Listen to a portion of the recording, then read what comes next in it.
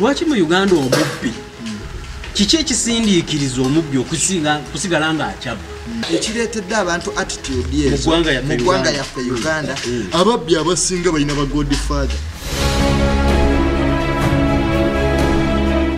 okakasa godfather kiki godfather be bantu ababeera eri emabega ab'amaanyi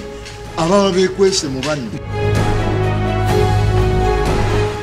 kankutegeere bulungi ababbi abasinga mu ggwanga eryaffe bye tumanyi bayina ababali kyova olaba nga tebafaayo bajozi bamala okubba ne beekuba ne mawulire tebabayita kukola statement because they have godfathers behind badde mu gavumenti emyaka 3 ne bakugamba nti n'akatale k'egundi ye yakabba kati generation egenda okuddako egenda kuba y'ababbi nnyo kubanga ababbi be balolomodo tebabba kugaggawala nagambye nti mu society omubbi tabagaggawala abana ababbi abali wano mu Uganda tebakyabba kugaggawala because for the last 37 years kati bakyabba ki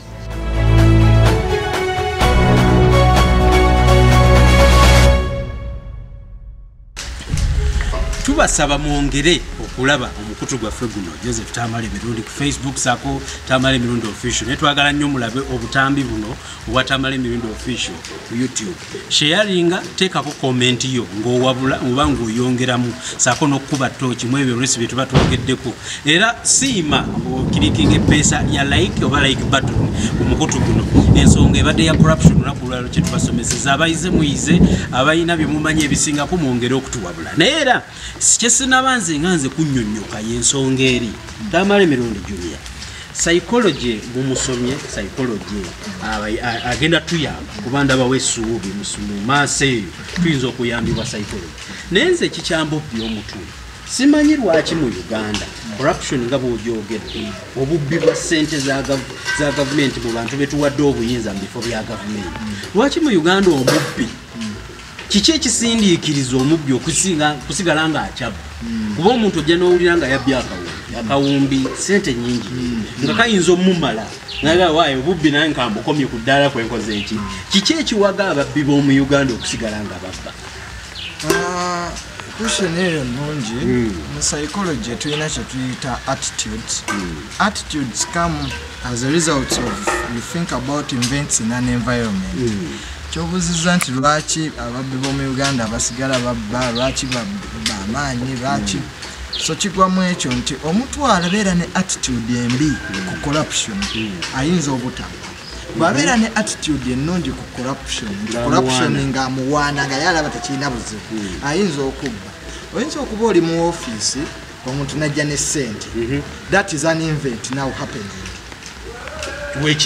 chikutandise that is an event it starts from there omuntu azene sente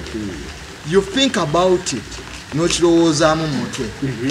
bw'omala okirowoozamu sente zino nzirye nina ebizibu ewaka fiizi z'abaana tezinnajja bw'omala okukirowoozamu n'ogamba nti ne bwe naazirya sente zino teri kigenda kuntuukako nga bakoze sigenda sirooni simagoba ne banaba bantegedde ate bagenda kukola ki so a person who has that attitude abakozi ba gavumenti abasinga gye balina agenda kwegamba psychological explanation of omuntu oyo afeesingiddwa event eyo ng'emuze attitude towards corruption bw'aba alowooza nti corruption mulungi era ye ne bw'anaatwala ssente teri kigenda kumutuukako tewaliyo gagenda mukwata so that person is going to engage in that vice naye omuntu yenna bw'anaakirowoozamu naga sajja ndeetedde ssente naye sirya nguzi tagenda kutwala ekyakikola ngani ku lwa bubu omuntu ku lwa ggwanga ku lwa mpisa ze yazaalibwa oba ku by'ebiseera by'omu maaso byonna byonna bisobola okuba ebituufu ayinza okwerowoozaako nga era agamba nze bwe naalya ssente zino bajja kunkwata bansibe n'ayawukana ku oli amanyi nti ne bw'onaamukola ki kubanga ekireetedde abantu attitude ezo mu ggwanga yaffe Uganda ababbi abasinga balina ba godfather okakasa godfather kiki godfather be bantu ababeera eri emabega ab'amaanyi ababa beekwese mu banno nti omuntu ajja kumuleetera ssente kankutegeere bulungi ababbi abasinga mu ggwanga eryaffe be tumanyi bayina ababali emabega ba Godfather chovola abanga tebafaayo bajozi bamala okuba ne beekuba ne mawulire tebabayita kola statement because they have Godfathers behind. That's why their attitude towards engaging in corruption it's not bebali benguzi abanankola ki kubanga ayina amanyi waliwo omunene amulye tribe we tribement we so their attitude enguzi etusire ku ddala lya mawanga tiwali igwanga eriwulira nti yamanyi nnyo kituufu nnyo wano nze bwenjirya niwa gwanga bweriti twalwana mpulira such statements mpulira so attitude towards corruption ijja kwawukana ku events ne baani abakulye emabega if you perceive and really know nti oyina ate ba Godfather abali ku buli mutendera era osanga chairman nga ayina Godfather we emabega naye wali ba Godfather obubbi buli ku buli level bayinayo ba Godfather ku buli level oyagala tukaba nti mu ggwanga eryaffe Uganda ku buli mutendera gw'obukulembeze kuliko Godfather ali emabega waba. That's why these leaders their attitudes towards engaging in corruption bajamu engaging because they know nothing will happen to them. Omulimu gwa Godfather mbuli bwenguzi gubaki kubatajirya kuyambo ba Godfather oyinza okusanga nabo mbakolya ba Godfather ba Godfather babiriyo mabega bebanyiga amapesa bati mpulira olina atwala billioni 4 no government kyeyinza okukkiriza omuntu okuba billioni 5 Godfather talabi ogenda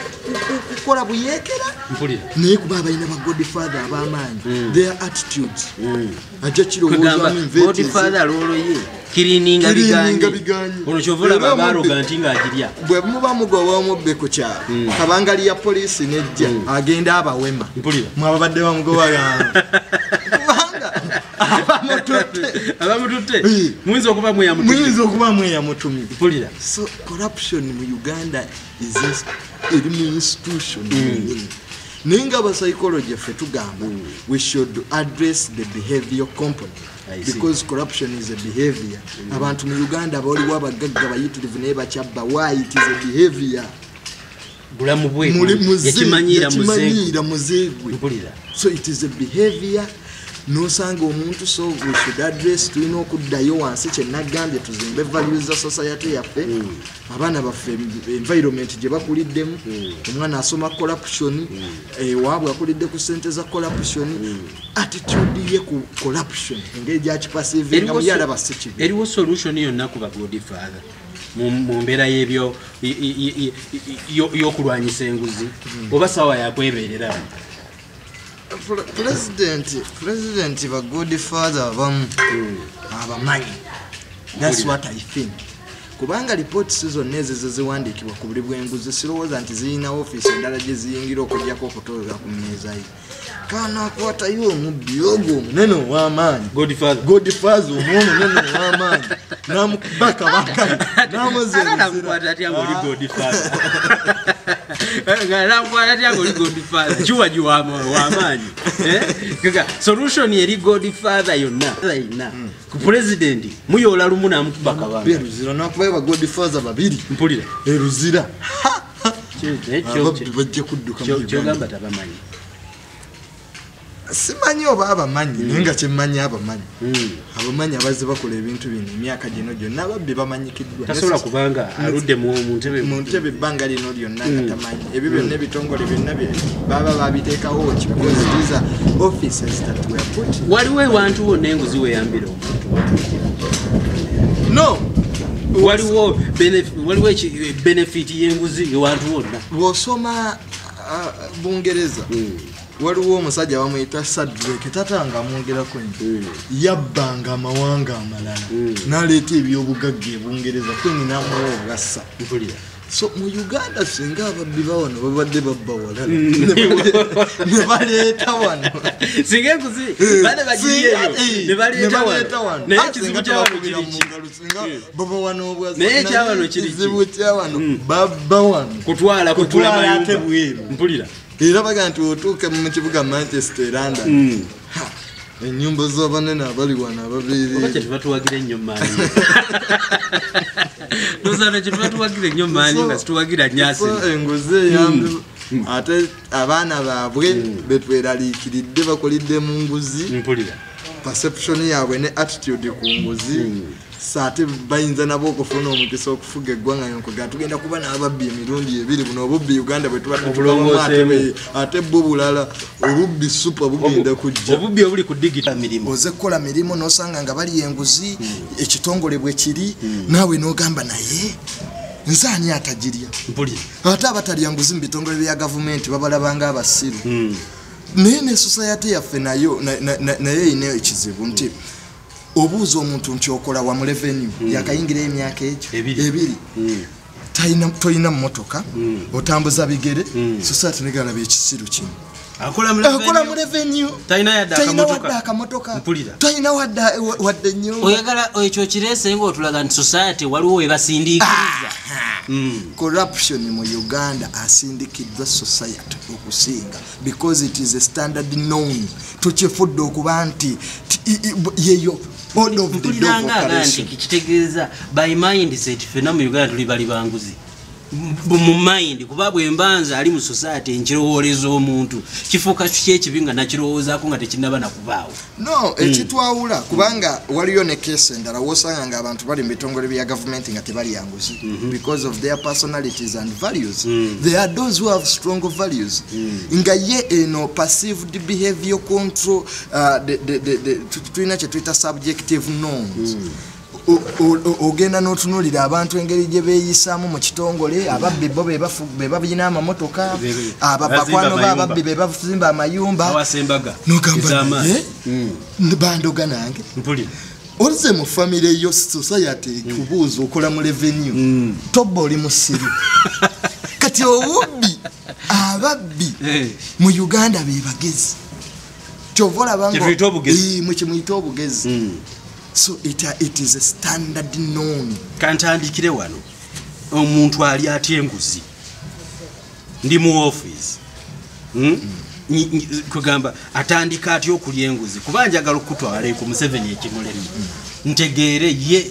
lwaki oŋŋamba nti alwanyisa ekintu ekiki kyatamanyi kugamba kale akimanyi naye enkola gyazzeemu ogikola yenkyamu omuntu atandika otya okulya enguzi okulya enguzi tulina kye tuyita attitudes engeri gy'opimamu our attitudes zibeera ku events okusinga mugu kakati bw'otuuka nga bwe nagambye nti bw'otuuka mu kitongole gy'okolera n'osanga abantu nga bakola ki nga bali enguzi ekyo kyennyini psychologically nga bw'okinogamba nti oli mulongoofu ozekolerera ggwanga n'osanga nga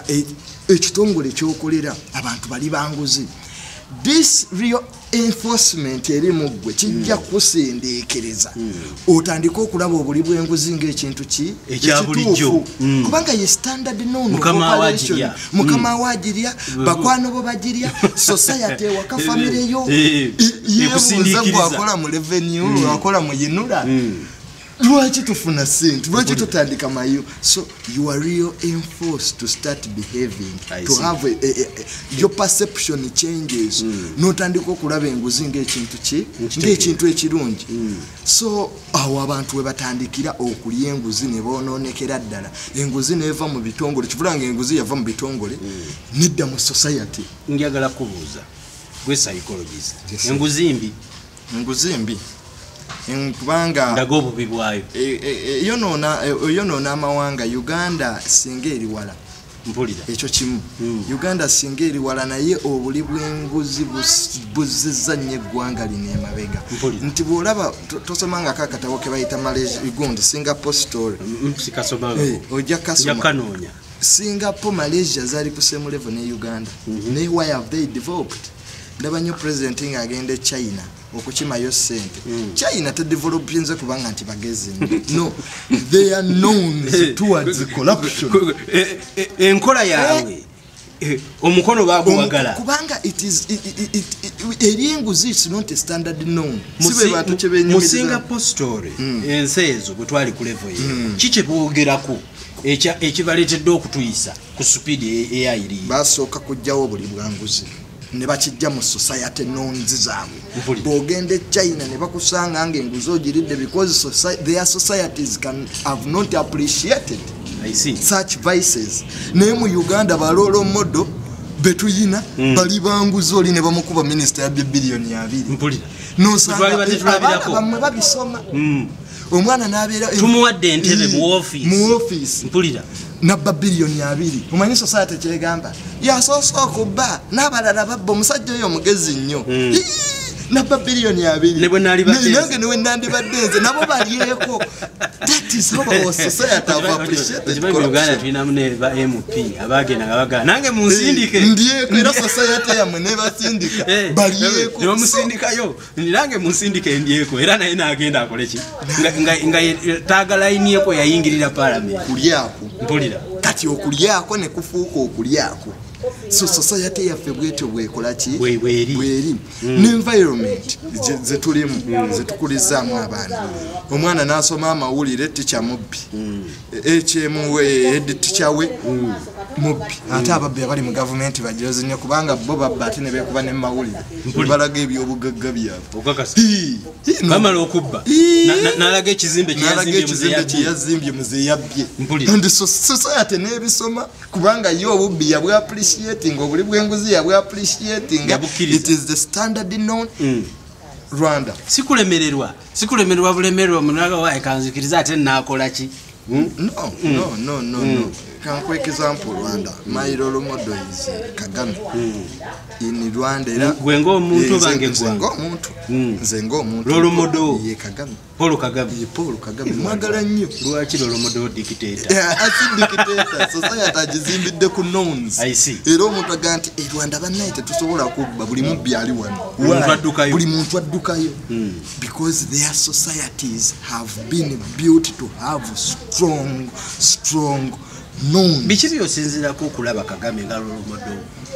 President Kagame ina values. Omanyi omukulembeze anakyusa ensi you must have values. President Kagame bwayogera ekintu akikola. He's a man who speaks slowly. You cannot fight Rwanda and you think you are going to go with it. The next day nalaga kye yayogedde nakikola. Such leaders have built their societies to norms. Mpulira ez'amaanyi naye ffe ezaffe wano abali b'enguzi balayika nabo kwolwo baatambula nga bamumwerekerako ate mu corruption woko twaga abakozi ba government bonna bajje bewala omuze kugamba ate tutebereza kuba corruption proper definition yayo abuse of public ate public servants we bali bakola ki bali batambula ne bawerekera omusajja yali akutombo tugende mali ne tweweza yali atambula Uganda banna so in psychology perspective it is behavior nenga society yaffe to appreciate in the corruption society first of all tulina okunenyezebwa olw'oku appreciatinga corruption ababbi be balolo modo baffe abaana bammwe be bakulize balaba basoma amawulire ng'ababbi babba ssente omwana ate kati generation egenda okuddako egenda kuba yababbi nnyo kubanga ababbi be balolo modo. Omwana nasoma amawulire nga tikyawe mubbi nasoma amawulire nga headmaster lwamukuttabba ero si wano mubbi balida member ba parliament babagamba mutusindike eyo tuliye. So it is a society problem that we are you trying to tell us that the last 30 years abantu bonna abazobalidwa ku mirembe gino kuba atandise otugamba nti president emyaka gyonna 3 kigganye abantu bonna abazwaliddwawo tubeerinde mubeerinde because it's society bazaliddwa mu time nga ababbi be balolomodo baabwe people who are corrupt. Society yaffe teyina eyo initiative erwanisa society because it is entrenched. Kati weebuuza tatangere omwe yambuuza Mirundi gwe wasoma psychology lwaki ababbi mu Uganda babba nnyo ate nga babbi nemugamba nakyo kiri psychology onengamba kitya mu Uganda ababbi tebabba kubanga tebakati ekigambo ekyo kyayogedde kyekitutwala butereevu ku mulamwa okumulamu oguddako Joseph Tamale Mirundi Junior, psychologist, specialist in psychology. Ntetutero bagamba nti wano wansi wa video eno yennyini gye tukola mu checking ewe namba ye gw'abadde ayagala okumwebuuza ku nsonga ez'enjawulo. Last time twayita topic ku bafumbo ne families ne psychology wayingiramu ne tukola topics ez'enjawulo omugende ku mukulu gwaffe muzinoonyereze. Eno naye ya corruption kati aba government mugyeyambe. Njagala okutwala ku ekyo kitundu kyaffe ekyokubiri aba akantu kaffe kano kinali njagala okubuuza lwaki ababbi mu Uganda ate babbi nnyo lwaki omuntu buli lyako mu okubba yayongera okunoonya ebyokubba ebirala is it a psychological problem is it explanation kyeyinza okubeera ku ekyo nze kyenkuwa lwaki ababbi era naffe twali twatange yakimbuza ekibuuzo ekyo nti lwaki ababbi mu gavumenti ate be balina ssente empitirivu one tebabba kugaggawala nagambye nti mu society yaffe omubbi tabaggawala abana ababbi abali wano mu Uganda tebakyabba kugaggawala because for the last 37 years kati bakyabba ki naye lwaki era bakyabba one bobe corruption yava mu bubbi n'afuuka obugezi nti gundi yayisizaamu ddiirwa eyo babba kubanga society yaffe azira to appreciate nti ababbi be bagezi okay kwegamba babba kwongera ku magezi kubawaana nti ye mugezi asinga aliwo era oyo bwayikuyisizaamu ekintu ne weebuuza omusajja ne bamuwandiikako situuli nga badde mu gavumenti emyaka 3 ne bakugamba nti n'akatale k'egundi ye yakabba. These people are not stealing because they lack money, no, but our society eba appreciating be balolo modo be ba godfather be bagezi kanyongere nkitegeere bulungi babye ne bafunaze omuntu wa bulijjo zatasuubira kola obulamu bwe ne naasigalanga n'omwaka ogujja ina kya planning okola ki okubba behavior yakimanyi lifestyle era perception ye kwekyo ye bweri takyabba kugaggawala abensu mulaba nti w'amaanyi mugezi nnyo ye kafulu okuyisa mu kubanga ye society yaffe musomo okuva wa Tamale Mirundi Junior twongera okubakubiriza okuteekako comment zammwe n'okusubscribinga saako n'okutuwa ekyo kyonna kyebba mugize kyemba mulowooza nti kisobola okwongeramu etopic y'olwaleero ebadde mu kunnyonnyola psychology yalaba atya obuli bw'enguzi intervention is key na biki bye tusobola okweyamba okutegeera omuli w'enguzi endowooza gy'alowoozaamu nangeri ki gye tukyewala okusobola okutwala eggwanga lyaffe mu maaso tutuuse ku nkomerero ya programu eno okujanjula yenze Saalongo Kanka Kapita era ndowooza kansabe era psychologist abeere ng'asiibula olwo tusobola okuggalawo tuli baddira omulundi omulala. Abawagizi baffe mwebale nnyo mwebale kwagala programu zange abampeereza ku message okuva ebweru w'eggwanga bakwano baffe abali e Netherland abali e Sweden George abali e Malaysia abali mu America n'abe Saudi Arabia so bangamba nti sebo tutumireko mwenna mbagala nnyo mwebale nnyo mwebale kulaba programu zaffe eziri educative sebo nenkwebaza nagamba nti mu bannamawulire ba Uganda okoze kinene nnyo okutaasa eggwanga lyaffe n'okuleeta programu zaffe zino eziyamba society yaffe. Nebaza nnyo mikwano gyange nebaza nnyo maama wange omukyala Florence Tamale Kyengera kwebaza baganda bange Wini Mirundi Jose ni Mirundi bonna sebo babeerako nno nga batumala okukola ekintu nga badduka balaba viewers abasooka so mbebaza nnyo mwebalire ddala mwebale nnyo nange nebaza nnyo kameramani waffe omusajja yakola akanyama asitula ezikamera n'asobola otukwata nga muyita mukulu Faruku kameramani wange bayita Faruku saako mwenna Amazing Maria webali promoting ensonga zino ku social media na mwenna abanyambako okubeera nga musaasaanya ensonga mbaagala nnyo mbebaza nnyo kubanga mutuwagira mugende ku mikutu gyaffe Tamale Official musobole okuteeterako engeri gye tuyinza okuimprovinga sijja kumentioninga ggwanga naye mwemanye Ugandans in the diaspora abatuwagidde lwotubeezaawo kubanga ku birowoozo byammwe kwe tulya okusobola okutegeera ekiba kye tusobola okuddako omulundi ogujja ku weekend jja tujja baterawo omulamwa omulala era nga n'ogujja kubeera psychological ku vidiyo eno ntaddeko enamba y'essimu bw'oba olina ky'obuuza psychologist mu nsonga ez'enjawulo zonna ezikwetaagisa okubanga owawulwa obwongo n'okuwabulibwa n'okufuna amagezi ag'ekikugu ag'enjawulo tuukirira Tamale Mirundi Junior ku namba y'essimu eri mu video description eno yennyini kwe tusinzidde nsiibudde olwaleero mweraba.